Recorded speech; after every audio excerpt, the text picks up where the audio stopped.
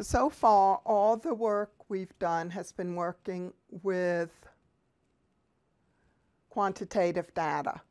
Now we're going to look at some tests that involve categorical data.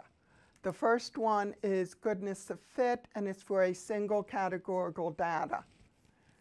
And with this type of problem, you're seeing if the data, the distribution of the data agrees with some assumed distribution. So we have 60 people were asked whether they prefer vanilla, chocolate, or strawberry ice cream. Results are shown in the table below. All the flavors equally popular. So we have a total of 60. So if they are equally popular, then we would expect to have about the same amount for each.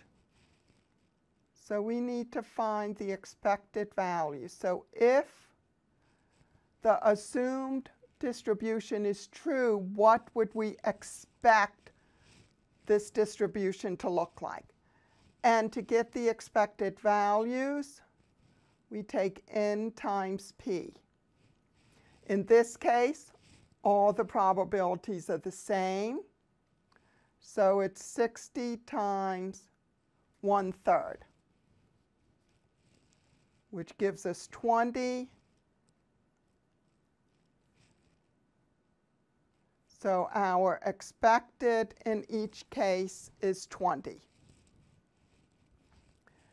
So we set this up slightly differently.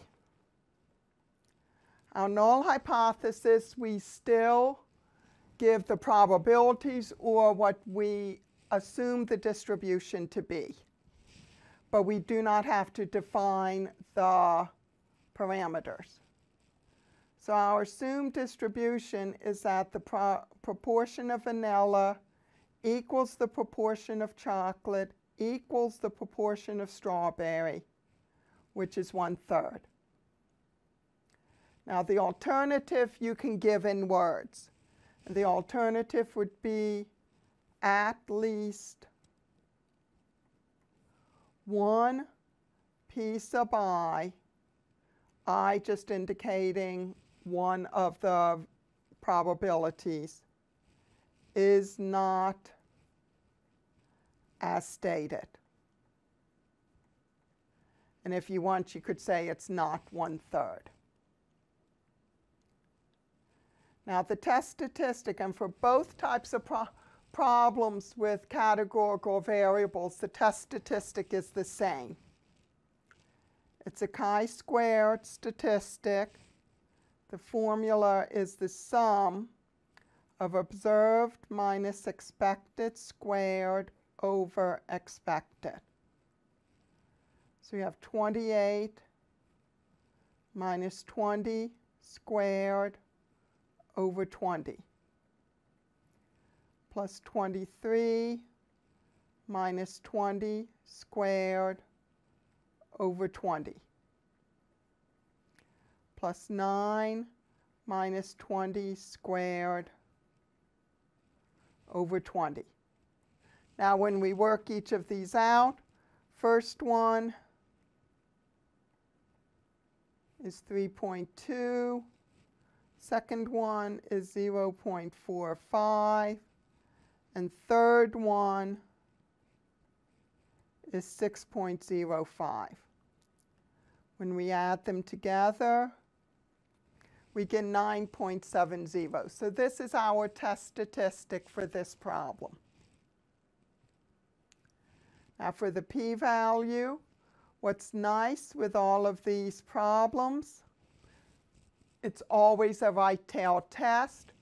P-value is chi-squared CDF, the test statistic, 999. And again, you need degrees of freedom. In this case, degrees of freedom equals the number of categories minus 1. We have 3 categories, so we have 3 minus 1, or 2.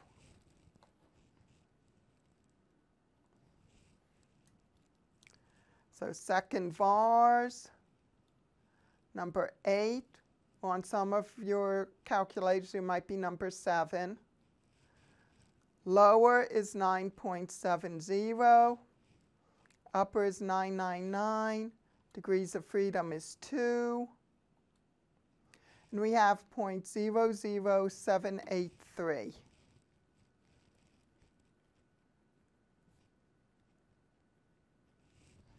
Is our p-value. So now our conclusion in context. P-value smaller than any reasonable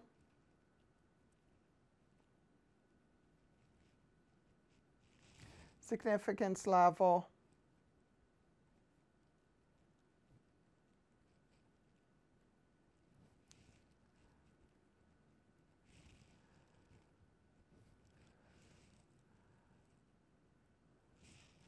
so eject the H sub 0 and we find strong evidence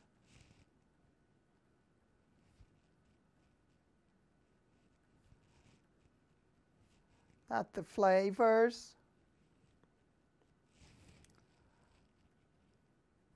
are not equally popular. Now we can look at it and we can see the one that contributes the most to the test statistic, or the one that has the largest difference from the expected, is the strawberry. That's a 6.05. So strawberry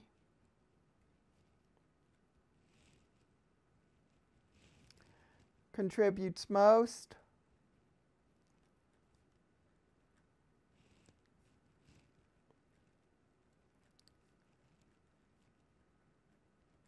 To the chi-squared statistic.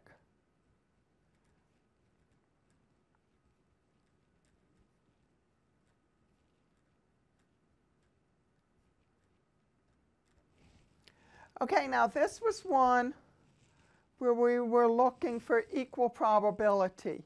So our expected values were all the same. We took the total and multiplied by the probability of 1/3.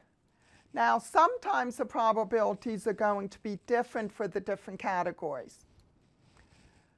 So studies in genetics often involve chi-square tests. For one gene, we expect 25% of the people to have variant AA, 25% to have variant BB, and 50% to have variant AB. Observed counts of the 3 variants in one sample are shown. Do these counts provide evidence that the stated proportions are not right? So first thing we need to do is get our total. And if we add these up, we have a total of 570. We need to get the expected values. And the expected value is n times p sub I. So in the first case, it's 570 times 0.25, which gives us 142.5. The second case, it's 570 times 0.25, because those are the probabilities or the percentages we were given, which is also 142.5. And in the third case, it's 142.5. It's 570 times 0.50, which is 285. And we see the first one is pretty close. The other two, they're a little far away. So let's see how this affects the chi-squared. So our null hypothesis is that the probability for AA is 0.25. The proportion for BB is 0.25, and the proportion for AB is 0.50. The alternative is at least one P sub I is not as stated. So when we go to get the test statistic,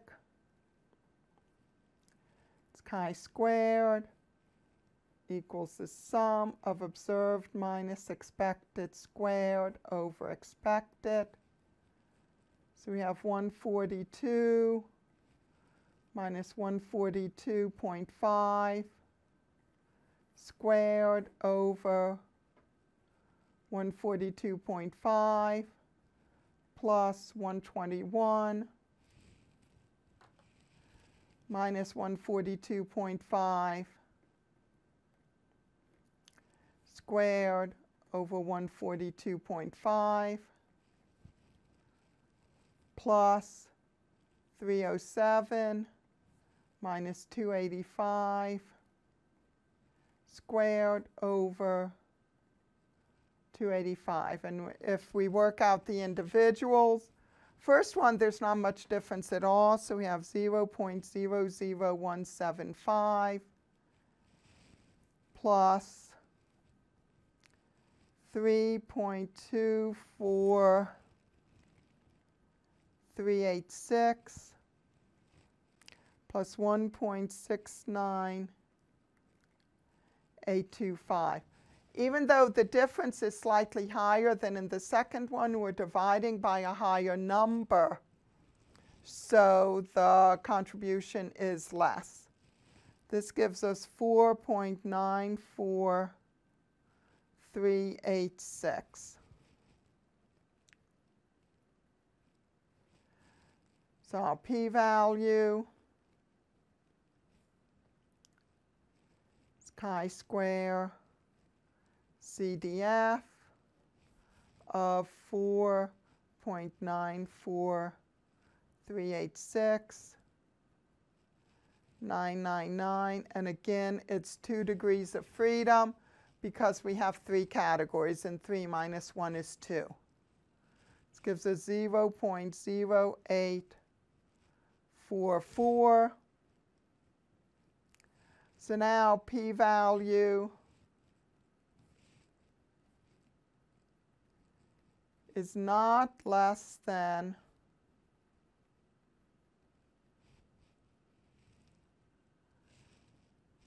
0.05, the common significance level.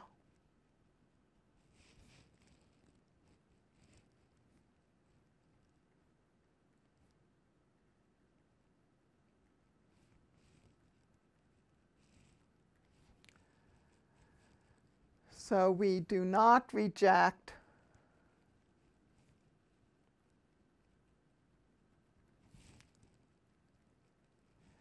H sub 0. These data do not contradict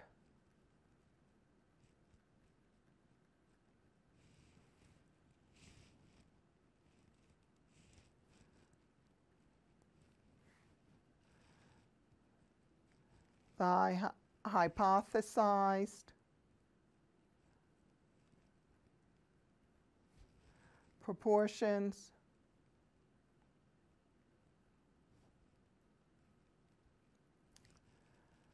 for these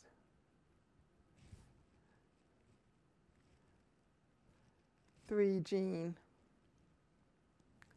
variants. Another way we could word this, going back to the question asked, we're asked, do these counts provide evidence that the stated proportions are not right? For this part, we could say there is insufficient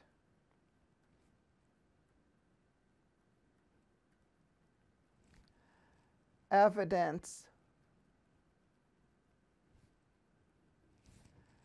to say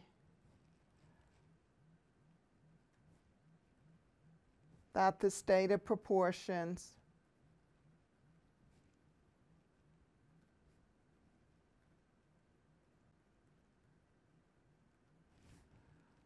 are not right.